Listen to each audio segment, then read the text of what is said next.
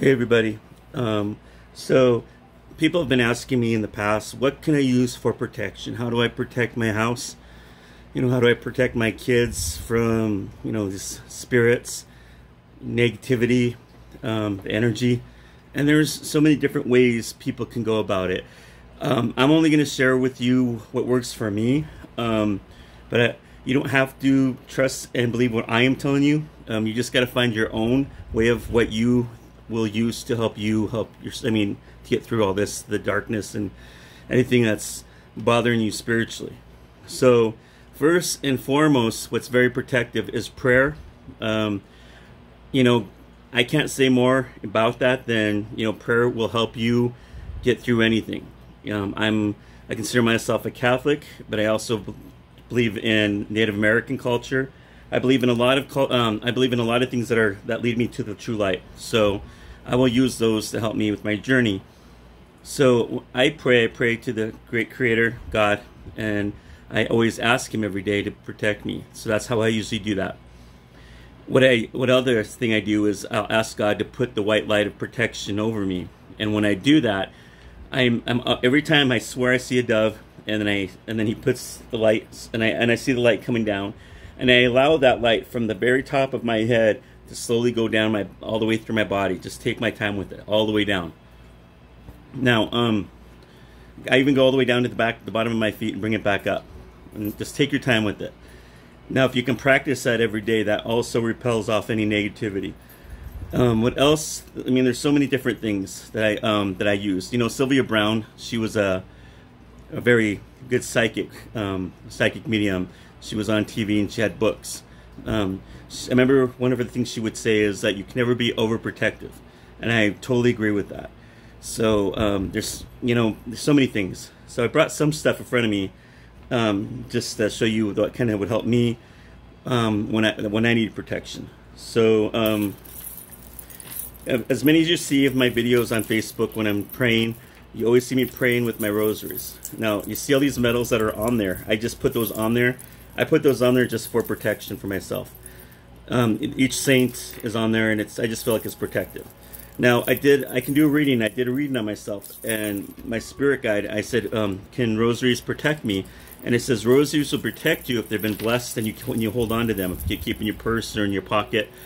The vibration that comes off of it repels the negativity, the bad, evil spirits that want to come around. So blessed rosaries are can do like a big, it's a huge thing that will help people. If you're a Catholic, I would say, 10 Hail Marys, and when you're doing it, meditate on Jesus and Mary. That's really very protective too. Catholics, as we believe Mary is the queen of all angels up there, so if you want more protection, that's what I would suggest. And I do that sometimes if I can remember. If I need more protection, especially, I will do that. Let's see what else will help. So I have holy water, okay, and I have holy water where you can just go like this and just squirt it everywhere, and I also have holy water like this where I put it in a spray bottle. Now, when I'm seeing somebody and they have like an attachment on them, or they're having some kind of dark, something dark around them, I'll grab my holy water and I'll say, is it all right if I spray you? And they're like, yeah. So I spray their face like this, and I spray the back of their neck. And, usually they tell me they feel a little bit better at that moment. Now, holy water does help, and if you can get some, hold on to it. This is like gold in your house. That's all I gotta say. I've sprayed my entire house with this stuff, and it works wonders. I sprayed my bed, my dogs. And it will repel anything away. Now, if you don't have holy water, the second best thing you can use is salt water. And when I say salt, I mean use a ton of salt. Don't use like a little bit of salt. The more salt you can put in a spray bottle, not something like this, but probably bigger, like one of those bigger ones. Shake it up really good. What I would tell people is to spray the walls. Spray every corner in your house. Just spray it. Spray everywhere. Your doors, everything. Because some of these spirits, these entities, like to hide in walls, and they like to hide in corners. They like to hide in dark things. So if you can spray the walls, that helps repel them. Now, salt, even in the Bible, talks about how salt is it's all about, it's a lot of cleansing with salt. Salt's purifying. Spirits don't like salt, especially the dark ones. They hate it.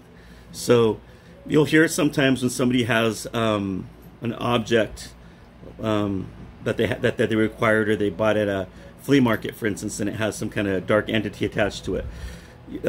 Usually a medium or somebody that knows stuff about this will say, well, set that on salt, because what that will do is it just holds that spirit, even though it's attached to the object, it will just hold it there until you're able to bury it somewhere else, or whatever the psychic or medium tells you what you got to do with it. But salt is very it's one of the biggest things to help with, helping cleanse. It helps cleanse houses. Salt is very good when you want to get rid of spirits. That's one of my best things I can say. A lot of salt and a little bit of water and just spray. Now, also with salt, I would say is that, people who say or feel they have like an attachment on them, and usually the attachment's right back here is when I see them. And I've seen them poke their heads back here like that and hide. So they kind of hide back here like they're just holding on to somebody's back and just draining them all the time. So, and then, of course, you probably need a priest, a pastor, or a medicine man to get rid of it. But until then, I will say go take Epsom salt bath. And when you're using Epsom salt, put a ton of it in there and just soak in it. Now, it might not be the remedy, but it will be a remedy for that moment until it's taken off by a priest or a medicine man or somebody. So do that, and that will work that will help quite a bit. Salt water is huge. So that was one of my best things of protecting, is what I got to say. Now, also, like, say if you have a kid, or if you keep seeing dark spirits in your bedroom or at your house in the middle of the night and you get kind of spooked, what I would suggest is have a flashlight. It sounds simple and easy, but what's funny is when you turn on a light, these dark spirits always seem to hide, and they don't like it. They want to flee. They don't want people to know they're around. So if you see these things, just get a flashlight, show it at it, then it will disappear. It's light always wins over darkness. But like some people, when they have houses that have a lot of poltergeist activity or dark spirits around their house, like shadow people, they'll keep their lights on in their bedroom, because I think they know that if you keep a light on, they won't bother you, because they would like it when it's dark, because they don't want to be seen. Let's see what else will work. Let's see. So we're going to talk about metals. Metals are pretty important too. As a Catholic, even people who are not Catholic, I give these metals out to people when they're in some kind of crisis, when I'm doing especially one-on-one reading with somebody. I have Mary metals and Saint Benedict metals. Now, Saint Benedict metal is very powerful. Priests use these metals in exorcisms, and it's a very powerful metal. It repels demons and darkness. So, and you can buy them cheap online. I buy a bulk of them for about $50, and I think I get 100 or 200 for that many. And what I do is I'll spray them with holy water and then hand them to the people that need them, and I'll tell them what they need to do, like wear them when you're sleeping, put one on your bed or something. Also, St. Benedict metals are really good for if you get them in bulk. You put one on each one of your window seals and over your door seals, because what that will do is repel anything from sneaking in your house in the middle of the night. Because you do get those dark spirits, those shadow people that like to linger in houses, and they'd like to come in at night and drain us and give us nightmares. They feed off of our fear. So I would say that would be one of the best things to put on and I have them all over my window seals and my door frames, and I've never had anything creep in my house because I've had that. So if you can remember to do that and put them on every one of your window seals, that would be the best thing. The Mary metal, I'm sure you guys all seen that, the Virgin Mary. That's a very powerful metal too. The devil doesn't like her. The Catholics believe that she crushed the Satan's head as a snake, and so that metal is really good to wear when you're going to sleep, especially. So if you are prone to nightmares all the time, night terrors, things that you feel like there's things that are always haunting you, that would be the metal you'd want to wear around your neck as well. Saint Michael metal, he's a very powerful archangel. He's in the Bible, and you Christian or Catholics all know about him. There's a prayer that Catholics say to Saint Michael to ward off evil. If you don't know it, look it up and try to memorize it. You don't have to be a Catholic to wear these medals or to know these prayers. It's all powerful and it will work. So, just learn the Saint Michael prayer and it will protect you. So one of the biggest things I'll tell people is fear is what these things like to feed off of us. and we have to control that fear. If you live in a house that's haunted, you're being terrorized by poltergeists, you're being bothered by you know, somebody that lived in a house before you moved in there, and all these things keep draining you, and you're tired, and you're just exhausted, and you're getting all these nightmares. These things like to do, they like to give you, they like to scare you, they like to feed up that negativity, that evil, that fear. So what I would tell people is the best thing for you to do is learn to meditate. When we meditate, meditation does a lot of good things. I always call it the natural medicine, because if you're a worrier, you're an overthinker, you know, you're always in fear, you learn to meditate and you do it every day the right way, we won't have that happen anymore. And besides, when you meditate, what it does is it slows the mind down, and so the mind's always going. So when we learn to meditate, when we breathe through our nose, hold it for 9 seconds, do it 3 or 4 times, and then go into that.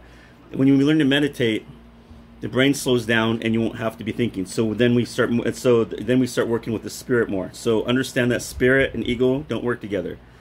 So ego is more of the brain, and then we have the spirit. When you learn how to control the ego and start working with the spirit, then things get a little bit easier. But also understand that when we learn to meditate, we're not scared. I can walk. I've been known. I mean, I'm not to be bragging, but I've been to houses where there is real demons in there. I'm like really dark. I mean, like bad demons, not the little ones, but the big ones. And I wasn't scared of them. Normally, I'd probably be freaked out, and I wouldn't go in walking in a house like that. But I learned to meditate, and I'm not scared. But I've also asked God for protection, and I protect myself in these certain ways, so I'm okay with that. So I know I'm not going to be bothered, and they won't bother me because they're looking for these dark entities and demons are looking for the weakest link in that house. They're looking for, in their mind, the people that are going to be more scared, you know, the more susceptible ones. So if you have a little kid in there, usually little kids get scared the most in houses because that's who they like to feed up that energy more. You ever hear the kids saying, well, there was a monster in my closet? Well, it was probably a dark spirit in that kid's closet, and he was telling you the truth, and that spirit was trying to drain him of energy so we can have more energy to feed off of. So, you know, like for situations like that, like I said, grab a, you know, put a flashlight next to a kid's bed. So that helps give the kid confidence, and they tell the kid to tell the spirit to say no, get away.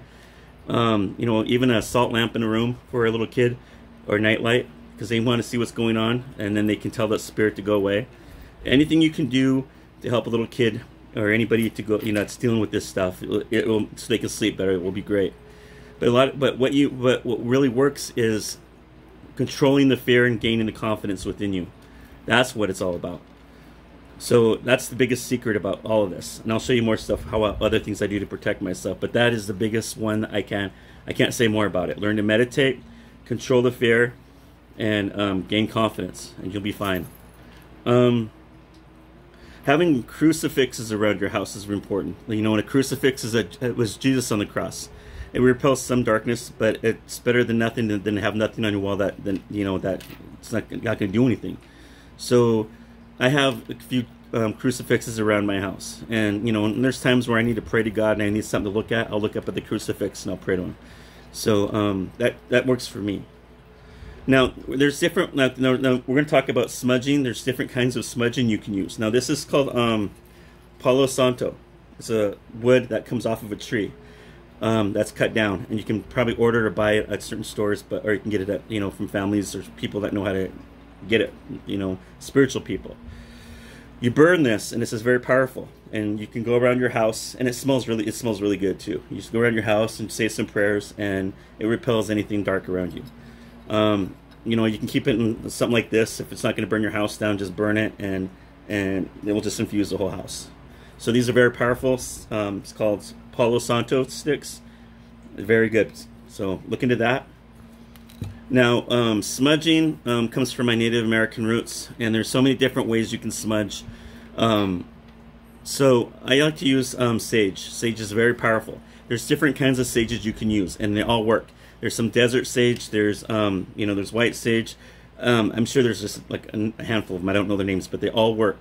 They all have a, if you ever smell sage when it burns, it all has that smell that you won't forget, and it's very powerful. So let me see here. So here's like what I call as a smudge stick. Okay, what you would do is, I don't have a lighter, but you'd burn that. You burn right here, and then you would use, I use like a shell, and I use this. And I go around and I use my feather wand and I start, you know, blowing the smoke into corners and into dark areas. Every part of my house, I will do that. So what I'm doing is I'm keeping a barrier from anything from coming in. So it's pushing things out. And it's pushing all negativity energy out. It's pushing negative spirits out. While you're doing this, keep a window or a couple windows open in case that spirit needs some place to flee. That's very important too. Now, when you're smudging, use the prayer that works best for you. Some Native Americans, we have different prayers that we would use to smudge. Christians, you can use a Christian prayer, you know, the Our Father prayer.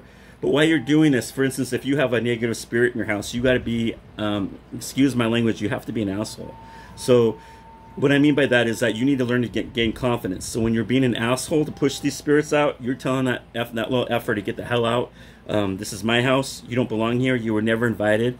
And you just get mean with it and just tell. And when you're doing that, you're gaining your confidence back. So that's very important for you to know. So I like when I'm going to a house and somebody says, "Can you cleanse my house?" I will say, "Sure," but I want you to follow me because I'm going to show you how I cleanse, so that you can do that and you can teach your kids how to do the same in the future. So you won't be scared. You know, some people get so scared that they're frightened to do this stuff, or they'll do this when they're scared. You'll see them shaking while they're trying to smudge. Well, all that's going to do is draw that evil back. So when you're smudging, it's like a double-edged sword. You have to be careful.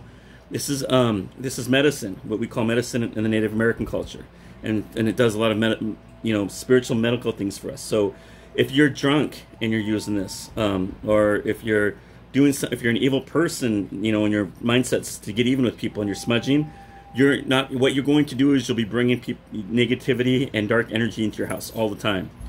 When you're smudging, you have to be in the right frame of mind. You have to be prayerful, and you have to just try to be, you have to be confident. You can't be scared.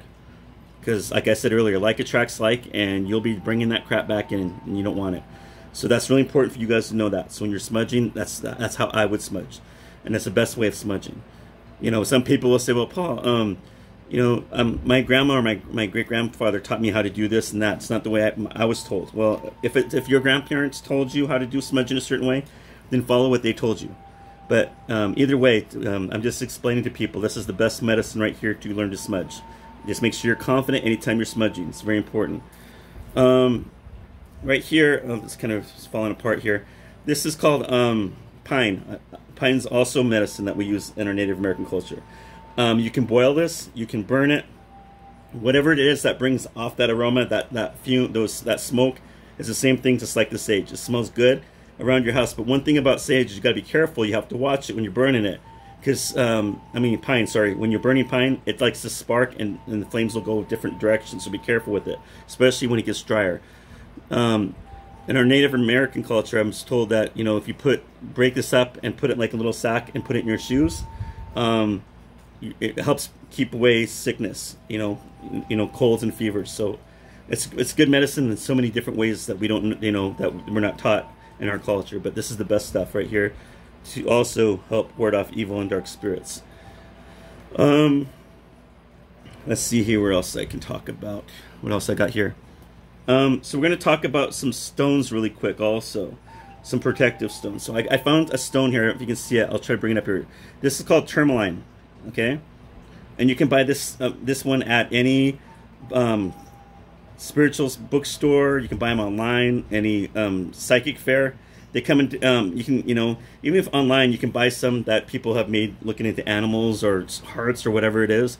This stone is, I would say, is like one of the most powerful stones that's very protective, and I'll explain why.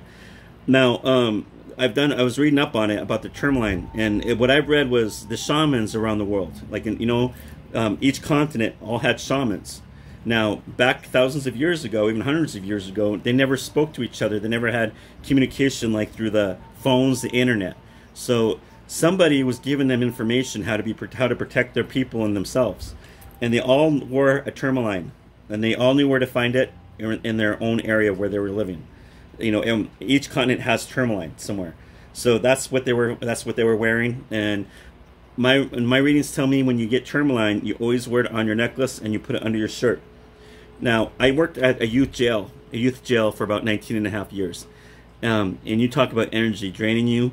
Yeah, the people there that were there draining you, the kids draining you, and it was just like, oh. And I did a reading on myself. I said, what do I do? I'm so drained. And it said this, and that's is what it told me the best thing to do. So I went and bought a couple of these, and I still have this one, by the way. And I worn it, and I'll tell you what, my energy wasn't drained. I'm coming back home, and I'm feeling refreshed. I'm so happy. I got energy. So if you are around people that like to drain your energy, you're around evil or darkness, this is the second best thing right here, tourmaline. So always wear that for protection if you need to. There are other rocks that also work. There's one that's called black obsidian. That's another huge one that's really popular and very powerful. So it's the same thing. You wear it under your neck, right here under your shirt. The Apache Tears is another very powerful one that I've been told that you can use. And I'm finding out a lot of these rocks that are very protective are black, and I find that interesting. And when you go online or you look it up, like what are the protective rocks or stones I should wear, and they always seem to be black. Even the dark crystals, I can't remember what they're called. They're the smoky crystals. And I thought I had one sitting here. Oh, yeah, here it is. This is the one I like to wear when I'm doing readings. I'll put it under my shirt sometimes. That's my favorite one that I use around my neck. It's a pretty big one. So I like that one. If I always feel like I'm being protective when I'm wearing it, and it's also good for when I'm working with psychic stuff. So that's what I like to use personally. Let's see. Now, also my Native Americans. You don't have to be Native American to own this, but there's the satchel right here. Okay, this is very protective for us. So this is what we call a medicine bag, and you can. This is the one I have, and there's herbs in here. There's like things of different elementals in there, like elements. So I think I have a shell in there. I think a piece of fur is in there.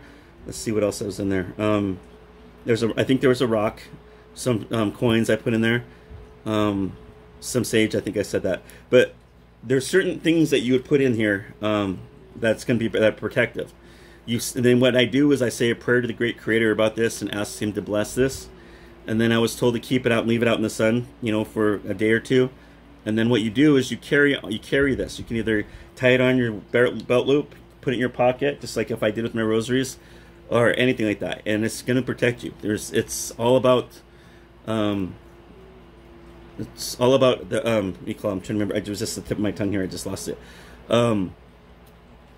It's elemental stuff. It's like earth's spirits. It's very protective. It's very protective.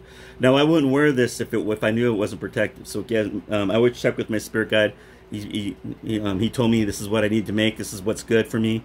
This is part of who my heritage is. So do it. So I like to carry this when I'm out in the wilderness a lot because it's connected with nature. It's got all the elements that's in there. I even wear it, if I'm going out just to go, doing day-to-day stuff. So some people even wear it around their necks, but it's medicine for us. You don't have to be Native American to own it.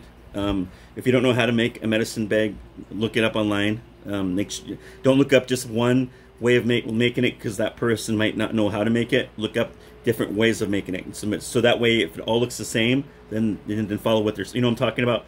If you're going to more than one site and they all say the same thing, then follow that. If one site doesn't go follow the rest of them, then I wouldn't follow it. But this is mine, and even when I hold it, I swear I can feel energy coming off of it. I know I have a crystal in there too. So I've got a lot of stuff in here that you can always take stuff out. You can put stuff back in there. But follow what it says online and how to make one of these. They're very powerful. Or unless you know a medicine man or a medicine woman, that teacher that can teach you how to do this, do it. It's very powerful. Let's see what else. So again, we brought up a lot of things tonight. I talked about the white light of protection. That's very protective. Prayers are huge. You'll never go wrong with any kind of prayer for protection. Now also, if you're spiritual or if you're Native American or whatever your belief system is, it's okay to ask your ancestors, your family, your friends who've crossed over to help you too. There's nothing wrong with that. Many times, we'll ask our ancestors or our loved ones, hey, I'm having a hard time, or hey, I need some protection. Can you come through and help out? And then they do, and sometimes you'll see stuff that you can't explain, or hear about other stories. So they do help. One thing what also works for me, and I don't have it right now, is I just remembered it. Okay, so frankincense and myrrh are really powerful. Now in the Bible, if you remember when Jesus was born, the wise men brought frankincense and myrrh. Now, in not only the Catholic Church, but I think a lot of Christian churches use that frankincense and myrrh when they're lighting. You know, it's like smoke that comes up, and it's almost it's a kind of like saging, but it's a different. It's basically like saging is what it is. So what I do is, if you can buy one of those charcoals, they're like little discs, and they come like in a pack. They're probably not very expensive. You can probably buy them at a like I said earlier, like a not a Christian, but what do you call it? Like a spiritual bookstore. You can probably order them online. And what you do is you lay that down and you put it in a container so it doesn't burn through anything, like maybe in a glass or maybe something steel or something. So you're going to put, you know, some frankincense and some myrrh inside of on top of that charcoal.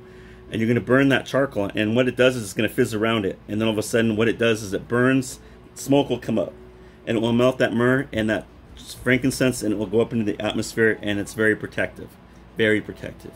I was told demons don't like it, dark spirits hate it, just like they hate sage. So, I mean, there's so many different things out there that you can do to protect yourself. I brought up many things that I use that I like to share with my my readers and my customers. As you can see, I'm always wearing a crucifix around my neck. Right here is a St. Benedict medal. I always sleep with one. I mean, I have another necklace. If I don't sleep with this, I'll sleep with my other one. I just feel more protective that way. I mean, everybody's different, but you know, I am a medium, and there's many times at night that I have spirits that like to bug me at night, just so they can cross over.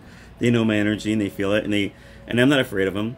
I'm kind of irritated at 3 or 4 in the morning where I have to get a spirit crossed over, but what they'll do is they like to mess with me. They'll make noises in the living room, like something will jingle or something will fall in my bedroom and nobody's there. Might startle my dogs, and then I have to wake up.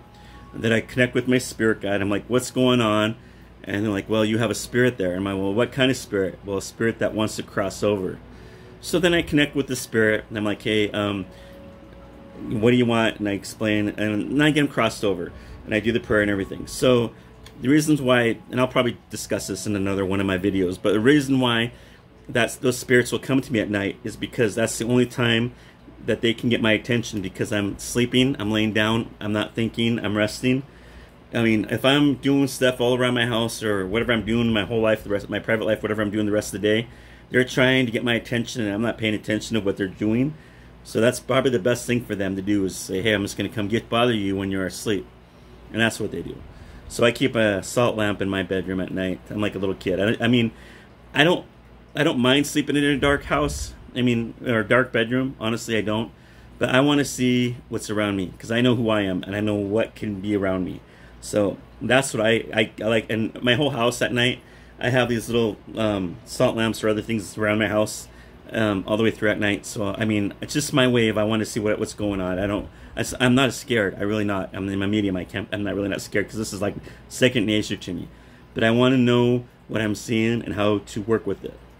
So the best thing, again, you guys, no fear. Fear feeds the darkness. Fear feeds the evil, these dark entities. So remember what I told you is to learn that confidence. You get that confidence and you push that sucker out. I hope all this helped you. I hope I try to explain to you how I do what I do to help. And I'll do other videos along the way to help you guys. And I'm trying. I don't know. I'm hoping that I can give you guys more information of what I do as time goes on. But thank you all for letting me do this tonight. And I hope this helps. And if you guys ever need to come back to this video, help yourself. Share this with people that need help with, you know, if they're having a hard time and what they need. Maybe they need to learn how to protect themselves. I hope this helps. Okay. God bless, and you guys stay safe. Thank you.